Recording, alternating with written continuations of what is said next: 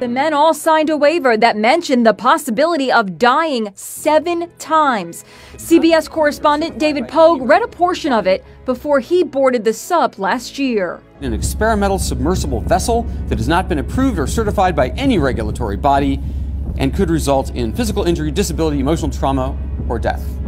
The sub's designer and pilot, Stockton Rush, who perished in the disaster, is facing more criticism today. He claimed that he built the sub with the help of top-notch engineers. We worked with Boeing and NASA and the University of Washington. But today, Boeing issued a statement saying it was not a partner on the Titan and did not design or build it. And the University of Washington says their physics lab was not involved in the design, engineering, or testing of the Titan. You'll have 2 people sitting here and 2 people here and the pilot back there. When he gave this tour to a previous Titan passenger, he admitted he broke rules when he built the sub. It was General MacArthur said, "You're remembered for the rules you break."